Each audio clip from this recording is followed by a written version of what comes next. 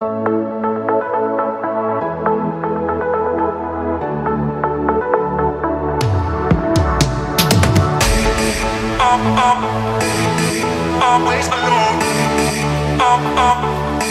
You will always be there. Alright, what's up guys? We're back with a core workout for you guys. I'm going to need a dumbbell and stability ball. So whether it's a gym or at home, you can do this core workout either place. So let's get right into it. What's up guys? Okay, all I need is 10 minutes of your time for this workout. This is a real straightforward core workout. All you need is a stability ball as well as a dumbbell. For all of those of you who are inside of my app and training with me, you guys will see a brand new category in there, Fire in 15. Those are just 15-minute workouts, guys, and they are categorized by equipment and or impact. A lot of them will be full body because we're going to get the most effective workout if we're going to be working your entire body in just 15 minutes. So definitely don't forget to check it out. The app website and link are in the description below, and you will have a chance to get a week free and give it a try and see if you guys like it. If you guys are here, love my philosophies on training, if you've been around my YouTube for a while, I think you guys will really love my app as well. So definitely go check it out. But here we are going into our third exercise right now, and I'm actually giving you guys 3 options for this weighted knee tuck. This is one reason I do love YouTube, is that during the video, and I'm recording this video, I can actually be like, okay, this is definitely more difficult. What can I give to my community that is a little bit easier? Okay, and so this is one thing I do love about YouTube. This is your second option. Okay, this one's actually more difficult than the first option because that dumbbell is only in one arm, whereas this first option, you had it, you were carrying it in both hands. Okay, so if neither of those work for you guys, drop the weight completely and just perform body weight knee tucks. This will be a very core cardio based exercise, but you guys got to keep that core nice and tight. All right, planks are one of my favorite exercises to incorporate into my core workouts, or sometimes any other workout towards the end of the workout, right? So one thing I will say, that if any of you guys are expecting, if you're on your prenatal journey or your postnatal journey, you know, those first 3 to 6 months, I do discourage planks. Planks are very intense for your core. They do require a lot of muscle activation, and during those times of your journey, prenatal or postnatal, your core is very vulnerable. So I do discourage the planks in any form during those times. Cat-cow stretch are great. There are some breathing techniques where you're going to be in a quadruped position. So I thought I'd share that piece of advice to you guys while you're here. We're going to finish off with the side plank dip with the reach under, okay? Now this one you are able to also lay on your elbow if that's more comfortable, or if you have a Bossert ball or something to just rest your elbow on, so you have a little bit more elevation to your upper body.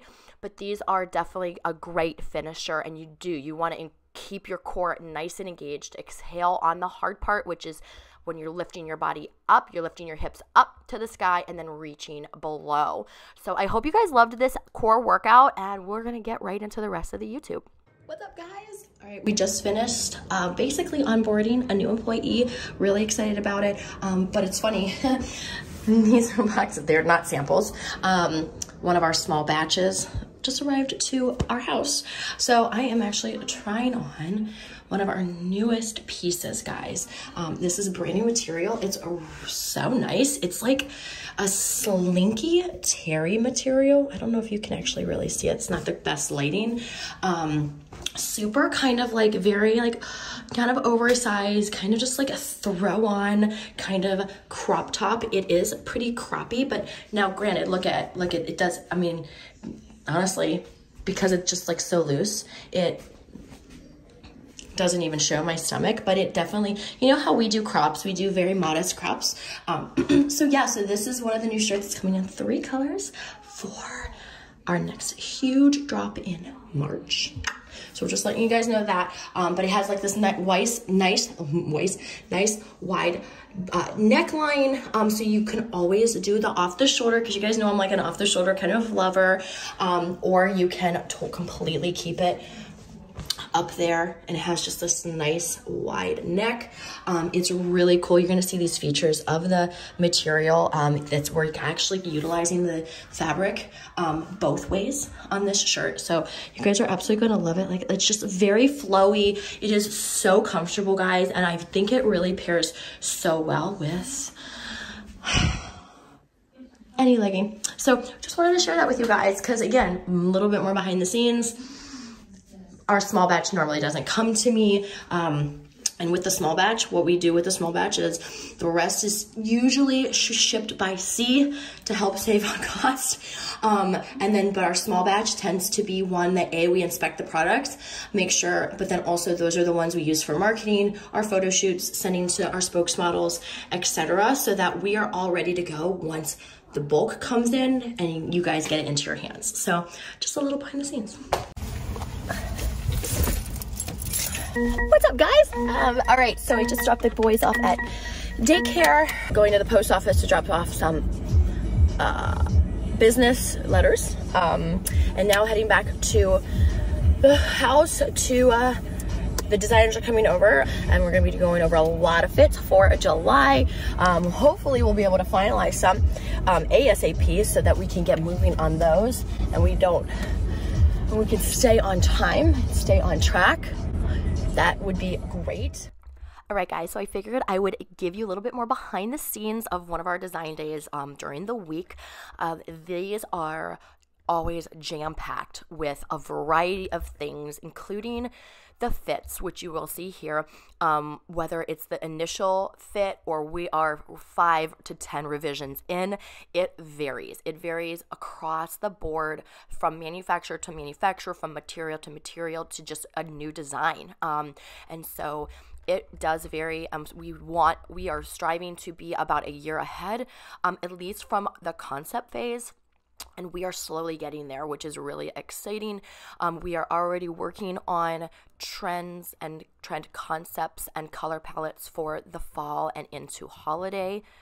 One of the challenges that I faced in the first few years of Petula, which if you guys have been around since the beginning, you guys knew that we had an Elena 1, Elena 2, Elena 3. So there's been variations across a specific legging, or mainly leggings, and it was driving me insane. I absolutely hated it. I was trying everything I could to try to make the materials as consistent as possible, especially because they were custom made, but it was still really difficult. But I am so happy to say that our current materials, we have found consistency. We have created consistency from specific techniques that our fabric suppliers are doing, and it is so exciting. It has definitely given me a lot more confidence in inventory, but also like creating collections a year out. I think that's really exciting, and that's exactly where we would want to be.